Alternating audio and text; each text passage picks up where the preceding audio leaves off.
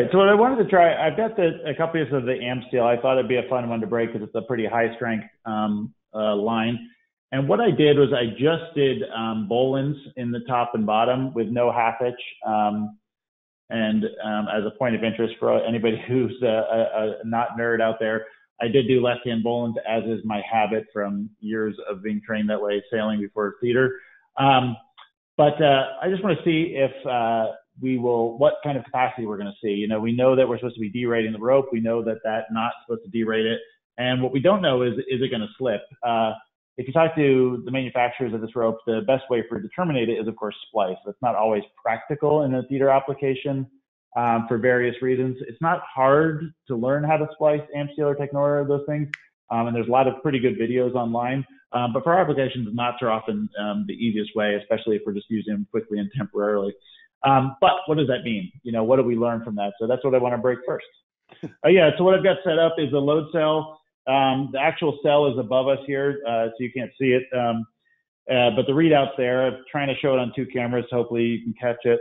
I just have a dead off to an I-beam above me here with some shackles just to give me easy connection points. And then I just have a come along, a 2-ton come along. And the reason I have a come along versus hydraulic ram or some of our other braking systems is just for these rope applications. It gives me a lot of ability to absorb stretch.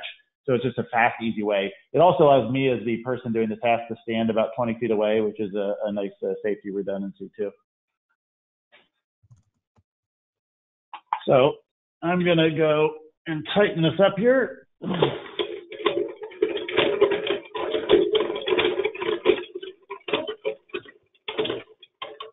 Okay. So I'm gonna call out the weight I see on there as I see it, and I'll try to go slow when we get near capacity here. So got about 250, 350, and you'll notice it stretches. So every time I go to my crank point and my thing, it drops. That's a lot of stretch in the amp steel and any of those synthetic ropes. 500, 600, 650,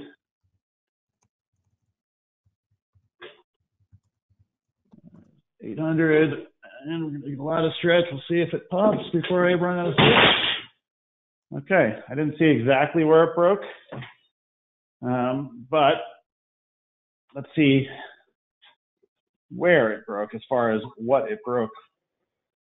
And what we'll see here, I'm going to try to, in my admittedly bad AV kind of way here. Let's see here. So you can see it broke right at the point it enters the knot, right where the Bolin, and the Bolin actually tightened on the bolt. So you can see there's no space. That was an open loop there before, and now it's fully tightened down. And I'm going to take out this next one from the base so you can see it.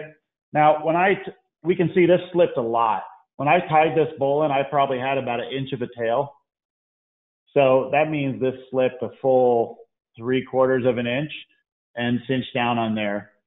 We'll also notice that it recoiled on itself, where you can see some strands broke before others. So the ones at the part of the bend that are seeing the most stress, probably the outside ones, or if it's the inside one feeling the opposite pull where you get a mechanical disadvantage, one of those are the ones that break first, and some of the other ones that were on the looser side of that didn't experience the strain till later. And in fact, that might be the original end of the line there and might not have broken those couple strands at all. So the Bolin did slip. It's a critical point, and Samson and the other manufacturers will remind you about the danger of using knots. If we had done a half hitch, it probably wouldn't have slipped, or double half hitch as much, or if at all. So I'm going to do the same thing again, but this time with a clove hitch. We'll see what we get there as the results. Okay. And the first time I do this, I'm going to do a clove hitch without the backup either, without the half hitch following it up. See if it slips through. All right, so we have a clove hitch here with no backups, no half hitches or anything backing it up, so it will likely slip quite a bit. I will, for the point of further clarity on this, I will measure my tail At the base, I have about a 2.5-inch tail, and at the top, I have about a 2-inch tail. So we'll see how that moves. Okay, we're at 250, 350, 400. So it slipped out at a little over 400 pounds. So the rope did not break, it simply slipped the knot. And what I'd like to do is we'll do the same one with 2 half hitches in it and see if we can prevent it from slipping. We did do a little wearing out on the rope a little bit as it rolled around the pin of the shackle. It did weather it a little bit. You can see some abrasions. So we might have a weak point there for failure. All right, so I just did, all I did was add a half hitch in each of these just to see if we're getting any difference besides that 600 pounds we saw before.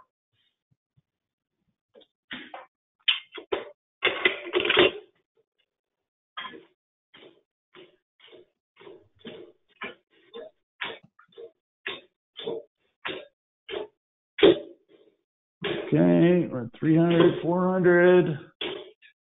I can feel a lot of stretch. All right, so we still pulled out with 1 half hitch on a clove.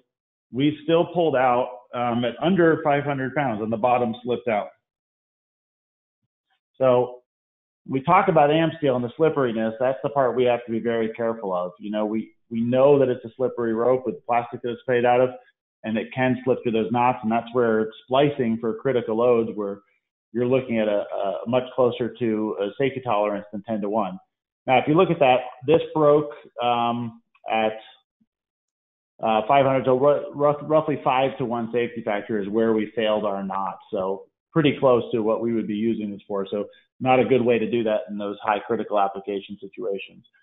One of the other systems we use for knotting this in applications where we have to move it a lot, where we can't splice, like for instance, the hospital application where I talked about, we actually go through a friction system. So we have a 0-fleet ball where 4 of these end up in one place. We go through a friction connection, like a friction path, and then knot it with a figure 8 and acts like a stopper. And just like the pin rail or just like 3 dead reps on a drum, that amount of friction area basically makes the knot hold a very tiny percentage, and that even a low capacity knot can hold a huge amount of capacity for the rope. All right, so here I'm just doing a bowline and a half hitch in paracord. This paracord is supposedly got a tensile strength of 550 pounds. This particular batch that I cut up for this demonstration has been used. I wouldn't say it's been used badly, but it's used. So we may see a reduction just in that. I'll get some load under here. Now the thing with paracord is it is going to stretch, stretch, stretch. So we're going to see it here. Just stretch 80, 90, 100 pounds, 180, 220, 273 pounds is where it broke. So with a tensile strength of 550, so 273 divided by 550, Ed, what's the D rating there? It's in the realm of exactly 50%. Certainly close, right? Now what's super weird and fascinating, what's super fascinating, I can't say in all my testing I've ever had this exact thing happen, but it's quite peculiar. It did break before the knot, before the knot, but actually in the recoil, it actually untied the knot in the recoil, which is sort of interesting. I've never had that happen. That's some good luck to get that to occur. But the break point, normally I have the other half of the knot to show you, but since it untied it, is typically going to be right here. And what you're doing is creating a mechanical disadvantage and fatiguing the rope, almost not dissimilar to like a flat bridle or something. As that rope goes through and around, you're pulling on that rope, creating like a choker, and that's what's derating it so much right there. And that's where that point right there is going to be stressed the most.